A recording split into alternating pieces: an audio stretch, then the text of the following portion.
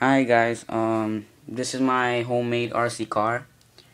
It's gonna be a Hummer. So here's the main. It's just a simple frame.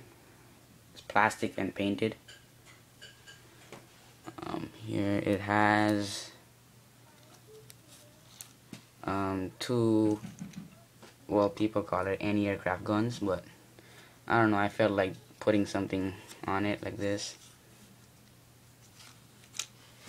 Here, first I have the lights, the main lights, and then the side blinking lights. My transmission is hydraulic, so you have a syringe, I think, right here, a syringe. It moves the whole transmission like this, the tires. Just have a light here, tell me if it's on or off.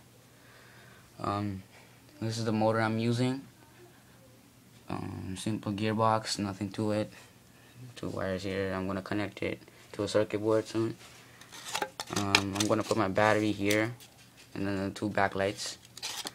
So I'm using this circuit board. I got it from my old Mercedes, and this is the remote.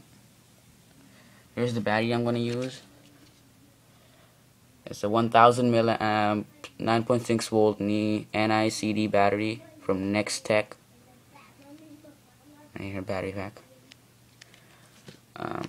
Circuit board, and then the radio.